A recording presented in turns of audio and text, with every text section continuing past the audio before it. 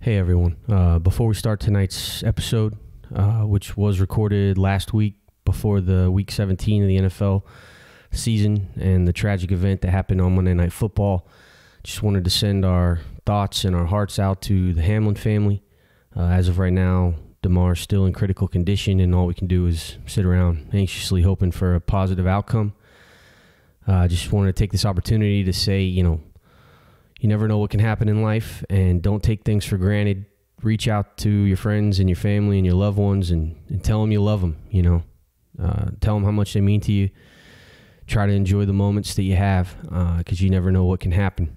It seems trivial to put out Dynasty content at this time.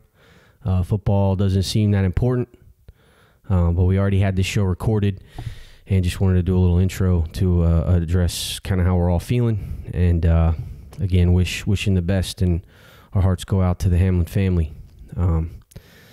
Let's go ahead and get to this show. Let's take it back to the 22 class here, and we'll play a little worth of first here for the rest of this episode.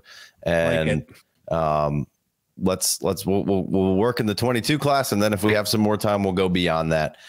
So the 22 class was, obviously, the Kenny Walker and drawing a blank right now, Brees. We can kind of leave them out of this conversation, I think. And let's start with the wide receivers: Burks, Drake, Wilson, Olave. I think we're all pretty comfortable with those being the top guys in this class right now, and you would pretty much trade a first for those guys, as long as so. And this comes down to the way we view the quarterbacks and just the quarterback landscape in general. Like the quarterback position, it's atrocious right now.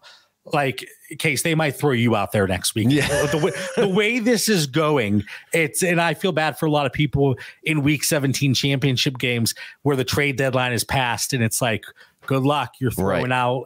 I saw the list. You got the list off the top of your head. What was your tweet? Oh my God, no! But then people were like, "Oh, well, you left Tyler Huntley off." I'm like, "Well, there's so many names." No, I honestly, the landscape of starting quarterbacks this week is awful. So, you got Stidham starting, Mike White, Colt McCoy, Teddy Bridgewater. I said we live in a world where Colt McCoy, Desmond Ridder, Sam Darnold, Baker Mayfield, Andy Dalton. People took exception to me, including Brock Purdy. They didn't like that I included. How dare you?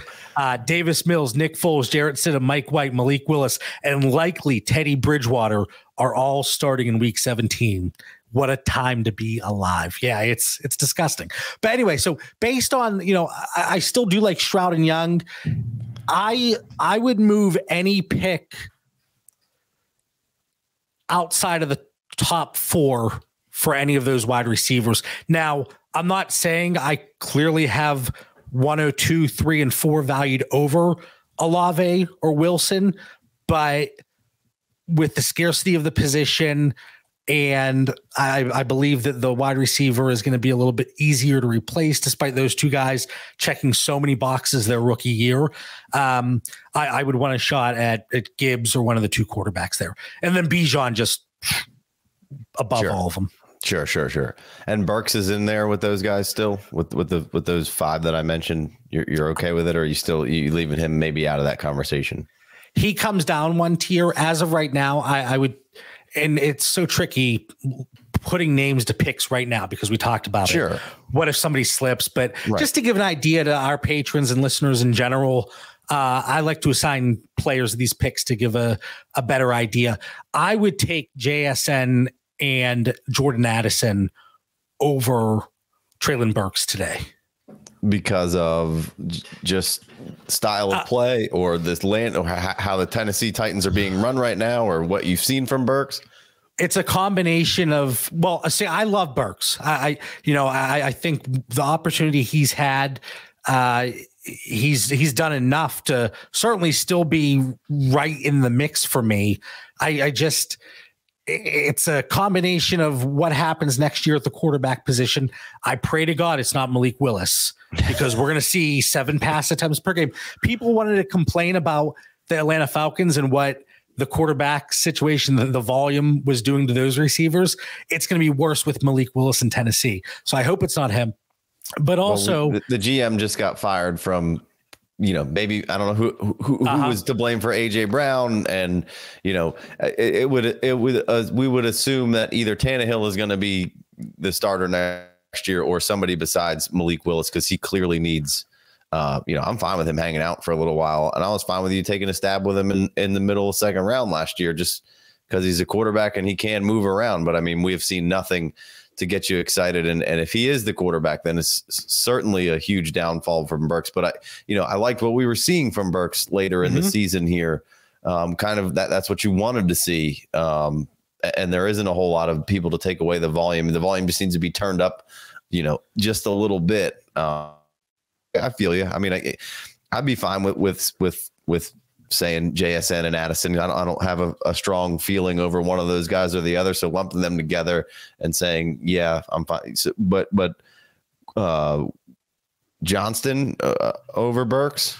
I have them in the same tier right now. Okay. And that's a situation where if Quentin gets, he's going to go in the first round. If he gets the right landing spot, like there just is not that the pie is not very large, even with Ryan Tannehill at quarterback in Tennessee. As long as Derrick Henry's alive and kicking, and who knows, that dude might play till he's 40 because he's an absolute freak. But that's one where I have them in the same tier. If I'm pivoting one way or the other, I need a plus. So that cutoff line for me is Treylon Burks at 107, 108. Because I have Sean Tucker cross-positionally tiered there as well. I would buy Burks for 109 or later, sell him for 106, and then I need a plus one way or the other, that 107, 108. I like it.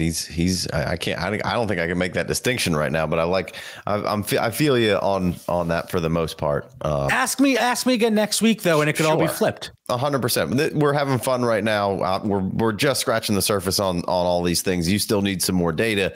I need to watch some all 22s. And again, I want to, I'm not going to do the work to get the data, but I want to know the data and I want to know the thresholds, because I do think it's very important. It's, I want to know it all. I want to put all those things together. And then, when you're, I think when you're on the level of Kenny Walker, I'm okay with forgiving some of the non-pass catching things is really the only point that I always try to make on these things. But all right, let's move to kind of the next group of wide receivers here, and in no particular order. Let's say we've talked about Jahan Dotson before on here. Actually, let's start with Jameson Williams, since we haven't really seen much of him. He could easily be in that other tier. If he wouldn't have gotten hurt, maybe he's the best of that tier. Lions don't seem as scary as they once were, maybe. So how does he factor in for you? For me, nothing has changed for him. What we've seen these last 2 weeks in his usage, I'm not reading into it. I think they're really going to ease him into it. This is a long play with Jameson Williams. For me, it would be the same exact conversation we just had with Treylon Burks. I have them tiered together. So anything up 106 and above, I'm taking the pick. 109 and later, I'm taking Jameson Williams. Love it. That's a good answer. I'm again probably right there with you. Haven't seen enough of Jameson Williams. We kind of know what it is. I'm okay with them slow playing it and what can happen next year. I think he's better than, and the production that they're getting out of Chark right now is very solid most weeks. So I think there's something there, and I'm even if Goff is the guy there for another year or three, it doesn't make me as scared. That offensive line is really good. Goff has a clean pocket to work in a lot of the times, and he kind of fits with what's going on there. So I agree there. How about some other fringe kind of first rounders from last year that have, depending on who you are, George Pickens. Not the production isn't there, but the wow plays are certainly there. Still the volume going to Deontay, but maybe not quite making what he once was making of it. I think there might actually be a little value in Deontay right now because his value seems down, but the volume's still kind of there. Thoughts on Pickens and what you would do with him comparing into this 23 here. Same thing. I would like you're hitting all the same tier, pick for one reason or another from what we've seen versus expectations. Pickens is that guy that the talent, there's no arguing the talent at this point. If there were any doubts, you can put those aside. Stuff him in a sorry sack, pal. Yeah. Stuff your sorries in a sack.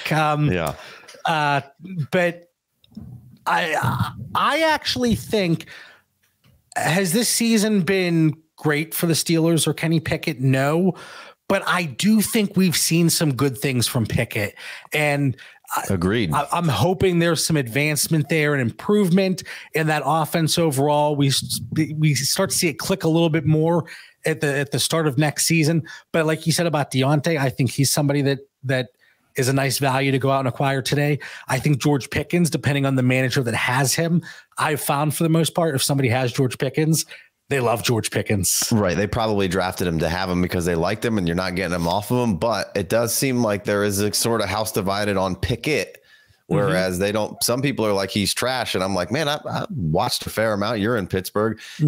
There's been enough streaks of some really good football where it's like, oh, this looks right. Now, can he grow, expound on that? And is Canada the guy? I'm not sure.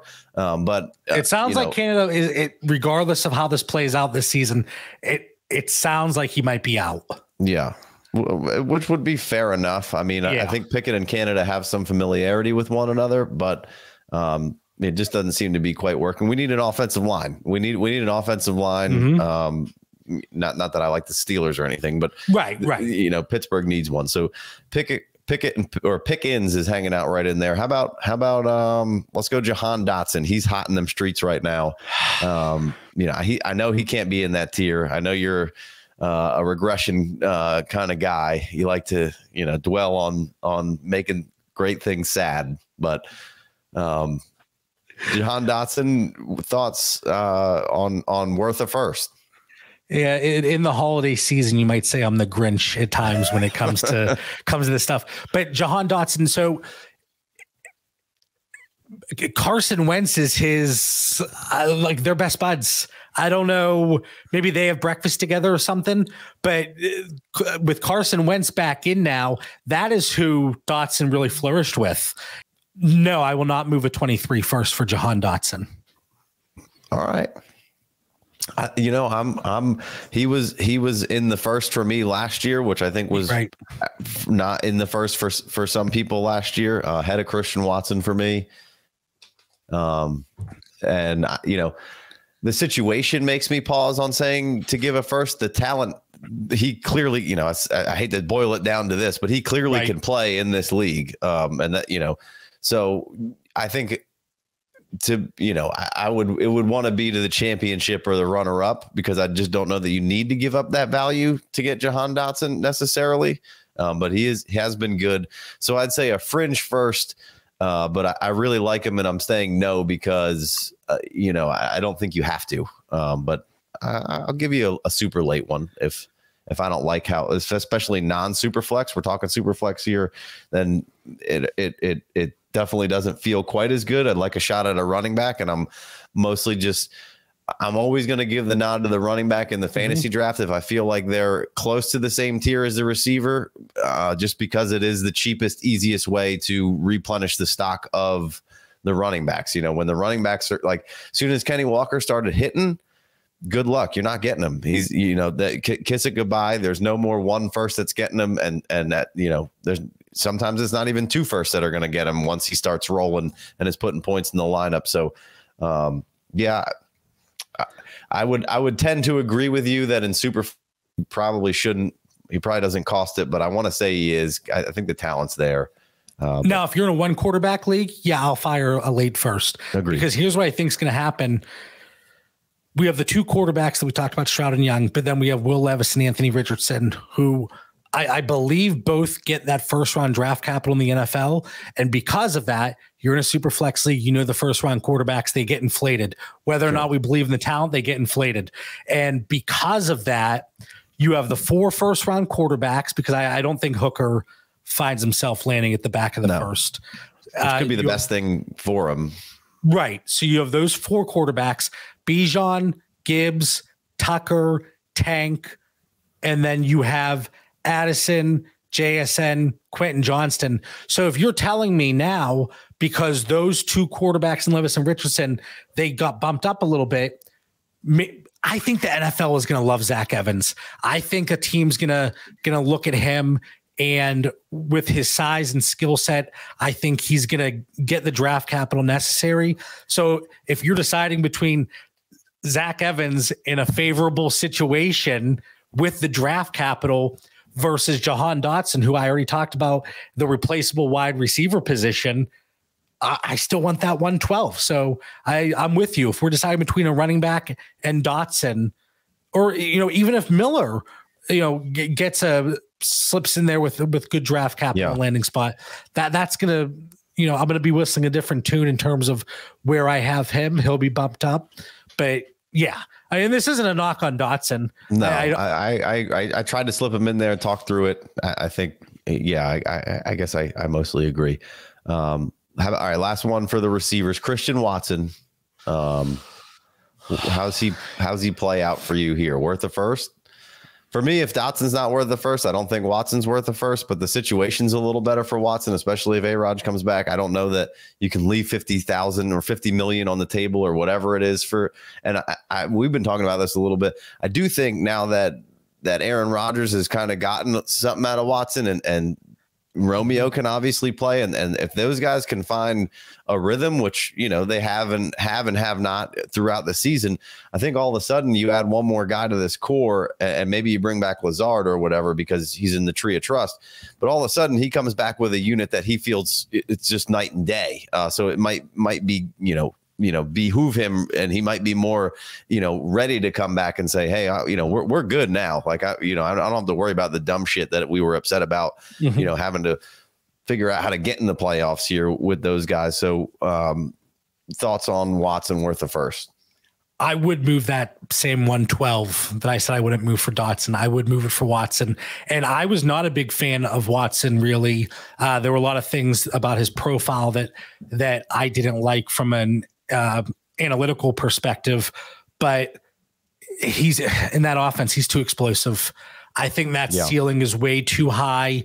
That touchdown rate, it's going to come down, and it certainly has the last 2 weeks. But like you said, he's starting to develop that rapport and that trust with Aaron Rodgers. Even with a few drops here and there, he's still getting looks. Whereas early in the season, he dropped a pass and he wasn't looked at the rest of the game. So I think that did change a little bit. That ceiling's way too high.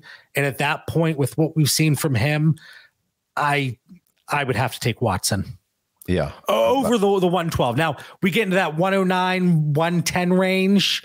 Again, if I'm choosing between my guy Tank and Christian Watson, I'm getting the Tank. Getting the Bigsby. All right. Get in the Tank. We're all aboard. So that 112, like that's that sweet spot right there for Watson. But I would acquire at that price. All right, let's jump over to the running backs real quick. We'll run through these fast. I know there's not much sexy going on there, but I got to ask about Dameon Pierce. Much to do, not worth the first coming into this season for you. Anything changed that he's worth the first now? I have him tiered with Jahan Dotson, actually. Okay. So the same price point that we just talked about. I have Rashad White, James Cook, and Dameon Pierce. So again, this isn't James Cook's the next question on here, so we can throw him right in this conversation. Those guys I view fairly similarly. James Cook, we don't really know what that situation is going to look like in 23. They have Naheem Hines under contract. Is he more involved? Where does Singletary play? He's a free agent here after the season. So but the work that James Cook has gotten, it's looked good. But again, this comes down to those running backs that you very well might be able to get at 107, 108, 109. I prefer all of them straight up to the Rashad Whites, the James Cooks, the Dameon Pierces. So, but I do think there is less of a chance because of what we've seen throughout the season that Dameon Pierce not just is replaced, but I think he's at least on the right side of the 50-50 split. I don't think somebody's going to come in and necessarily take the work completely from him, or even, a majority of the work. But that team is still going to worry me a little bit, even if they're going to be in prime position. I hope they go Bryce Young, because I actually prefer Stroud a little bit, and I don't want Stroud to be in that situation. I don't want it. Yeah, well, that situation could we talked about it on the last pod or two, like how quickly that situation can flip if the quarterback they get can play and can fit in. Absolutely. And I don't think Lovey's the coach there the next year. I think he was a position holder. Now, who is it going to be? Is it going to be D'Amico Ryans? Is going to be a little more defensive, or will they go over to like the Eagles and pick up Shane, or where it seems like they should go offensive, but they're the Texans, and maybe D'Amico Ryans having a history there. Maybe he wants to go. I'm not really sure why you would want to go from the Niners to the Texans, but ego is a wild thing. But here, let me ask, if you're D'Amico and you're sitting there with the 49ers and you personally got offered the head coaching job of the Houston Texans, would you pass up a head coaching job? You've been working your whole life for this. I don't. Well, his situation's a little different because he was a player and has a little bit different, kind of a maybe view on it a little bit. But I don't think you can. But how many chances are you going to get to be the head coach, and then how much longer, if it's not right, will it take you to get back there? And will you be willing to work to get back there, or do you just say, hey, I'm a DC, this is fine, and then the Niner situation? I would say that you probably do, especially because maybe the Texans mean a little. He played in Texas. He played as a Texan for a while, right? D'Amico Ryans. You talk about defense. I'm like, defense? What is that? I don't know. But yeah, and then you look at a guy like Brian Dable, who everybody thought 2 years ago, this offseason, he's coming out. Look at what he did with Josh Allen, blah, blah, blah. And he stayed put for one more year. Yeah. And then the Giants open up, and that obviously has worked out swimmingly for him. Sure. Yeah. So that's a tough call, but I hope they go offensive. But D'Amico seems like he would have a nice culture there. The Jets, after 1 year of the former DC of the 49ers going over there, they got their defense in place, and if they could just get any quarterback play at all, they're a playoff team. I don't know if there's quite the pieces there that are quite as good that were in New York to rapidly build that defense as fast, but there is some okay pieces in Houston. So